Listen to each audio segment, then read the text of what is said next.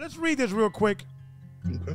Right? This is in a biblical historian and identifying the image of Christ. And the reason why I want to break this down is because I think there should be a class lawsuit against the Roman Catholic Church by this lying on history, on the depiction of Jesus Christ. And this whole lie that we don't have any record of how Jesus Christ looked like. Okay, let's read this real quick, brother, if you don't mind. Okay.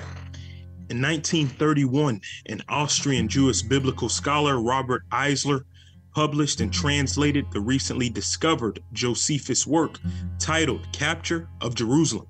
Now you notice, right, you got the War of the Jews, you got the different works, but you barely hear about this work. Mm-hmm. So this is a much larger work of what you hear, what you usually see within Josephus' work. Let's see what Josephus says about the depiction of Christ. Yes, sir. Okay.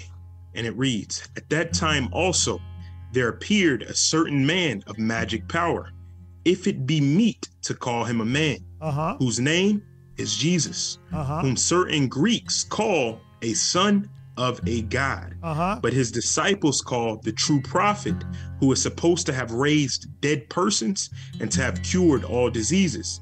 Both his nature and his form were human, for he was a man of simple appearance, mature age, black-skinned. Read that again. Read that again.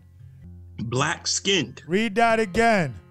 Black-skinned. This is the reason why they don't want Egyptians to be black, because Israelites always were mistaken for Egyptians. Black-skinned, come on. Short growth, 3 cubits tall, hunchbacked, phonactus, literally with a long face, macroprosopos, a long nose, eyebrows meeting above the nose, that the spectators could take fright, with scanty, curly hair, but having a line in the middle of the head, after the fashion of the Nazarenes, with an undeveloped beard. Because undeveloped means he has spots in his beard, right? So this goes back to the scriptures, right? It says there will be that his appearance would not be something to look at, right? That his appearance would not be something to gaze on, because he was not considered a good-looking man, right? Let's read this part. It says, we don't know how the Israelites used to look like, right? Let's read. Okay, 1st century Judea. Judea had been a Roman province since 6 AD. Tacitus wrote in the Annals of Imperial Rome, many, again, say that the Jews were a race of Ethiopian origin. Of what? Of Ethiopian origin. No, they were mulatto. They were Arabic. They were, they were Middle Eastern. Read that again, if you don't mind. Okay. Tacitus wrote in the Annals of Imperial Rome, many, again, say that they, Jews, were a race of Ethiopian origin.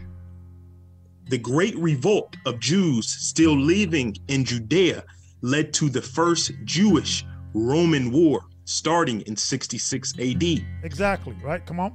In 70 AD, Titus, a Roman general, surrounded Jerusalem, forbidding any entry or exit. This led to famine and ultimately the destruction of the Second Temple, and the Jews who had remained were slaughtered. Josephus, an historian during that time period, estimated that 1.1 million Jews died and another 97,000 were sold into slavery. Come on. Now, let's go to the next slide real quick. There's just a few slides, not many. What is the historical understanding of how the Egyptians look like, right? We all know that the Zanzibar Bible Dictionary, right? Ham, the youngest son of Noah, born probably 96 years before the flood, and one of the 8 persons who lived through the flood, he became the progenitors of the dark races, not the Negroes, not us, right? Why? Because we look like Hamites. And he says, not the Negroes, but the Egyptians. Why? Because the Egyptians look Negro. They don't look Arabic. Ethiopians, Libyan, and Canaanites, right? Now, this is the guy who came on the show. This Middle Eastern imposter Egyptian. You're not a real Egyptian. You're an imposter. And that's what this, now you're noticing now they're displaying, image of Jesus Christ looking a little more Middle Eastern. His hair is a little messed up, and they're trying to make him look like somewhere in the middle. They're all in on it. They're all in on it, right? They're all in on it, right? And so don't let them fool you with that whole. Well, he was olive. He probably had a dark skin because he was in the sun a lot. Yada, yada, yada. Don't let them fool you. Don't let them fool you, folks. That's how they get you.